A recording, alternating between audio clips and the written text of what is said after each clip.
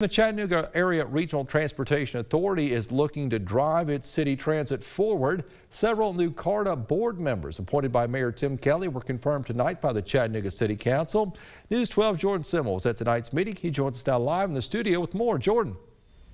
Andrew, good evening. Thank you. In a press release, Mayor Kelly said that these new appointments come at a pivotal time as Chattanooga just grows on, and says a strong, integrated public transit system has become increasingly critical for the community. One new board member I spoke with today says the mayor's right and he's ready to get to work. Some of CARTA's newest board members received a round of applause after having their appointments confirmed by City Council Tuesday. Chattanooga's Joe Tongnapnua is confident new perspectives from new members will lead to new successes in the scenic city. We have a really stellar group of folks who have the life experience and the vision to make sure that CARTA is going to be a strong public transit system for a city that is growing, that can really be one Chattanooga. Tongnapnua says the city could one day see more public buses and micro-mobility devices, potentially some form of rail service, all to be spearheaded by CARTA.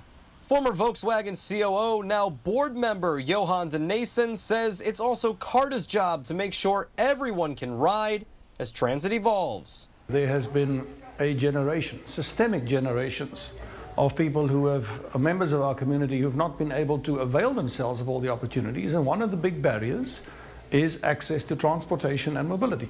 Both men say equity is key in assuring CARTA grows alongside its city. Additionally, both say neighbors and surrounding communities are also being prioritized moving forward. We need to look at making sure that CARTA really also fulfills its role of being a regional service as opposed to very much a city-bound service. The R in CARTA stands for regional, and that is a huge part of CARTA's mission, and so we look forward to engaging our partners at Hamilton County, but also the surrounding municipalities, to talk with them about what CARTA could be doing to better serve their residents too.